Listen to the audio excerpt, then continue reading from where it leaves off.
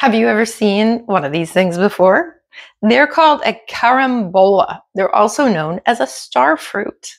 If you live not in South Florida, you may or may not have ever seen one of them. If you live up north, you may think it looks a little bit like a squash. But here's the funny thing. It's called a starfruit. Doesn't look like much of a star, right? But watch this.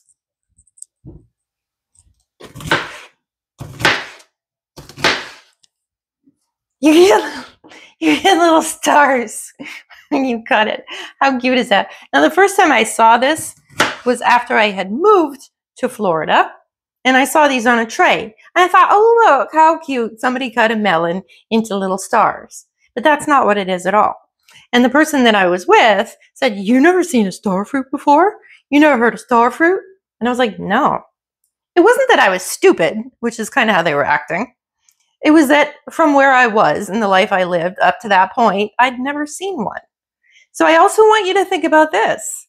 Anything in your life, there may be things in certain fields or in hobbies or in a job type or absolutely anything that some people have known all their life, had all their life, been exposed to and experienced for years and years, and you have not.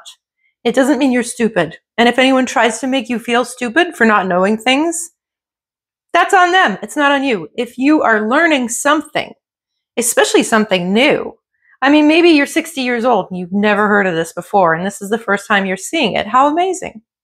That can teach you that there's a lot of things in this world you don't know yet. There's a lot of things that are wonderful, like these things. They're very low in calories, very high in fiber and vitamin C. The taste, honestly, I think it's okay. I mean, I wouldn't, oh, starfruit. Some people freak out for them. I wouldn't go bonkers for them, but I do like them. I mean, I won't throw them away. They grow on trees just in people's yards around here. So they're easy to grow.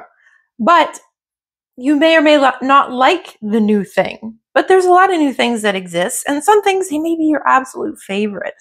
And some things you may not be partial to. And then also when other people that you meet, things that you've known your whole life and they just don't know. Remember this. You know, it doesn't mean they're stupid. It doesn't mean they're naive. It just means it's something they don't know yet. And you do. So you can teach them. Have a wonderful day. Bye.